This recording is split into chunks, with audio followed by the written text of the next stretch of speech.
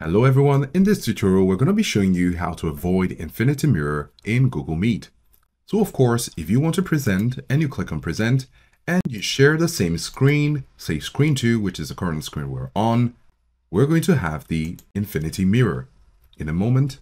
So as you can see, we have the Infinity Mirror and it says to avoid an Infinity Mirror, don't share your entire screen or browser window. Share just a tab or a different window instead. So, of course, we can dismiss this, and after dismissing it, we can see what's happening.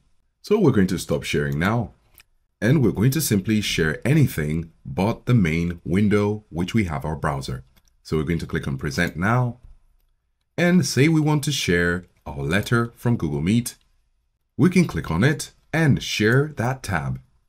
And as you can see, we have a tab shared on our Google Meet, which is in the same browser we're using for our Google Meet. However, the Infinity Mirror is avoided. So this is how to avoid Infinity Mirror in Google Meet.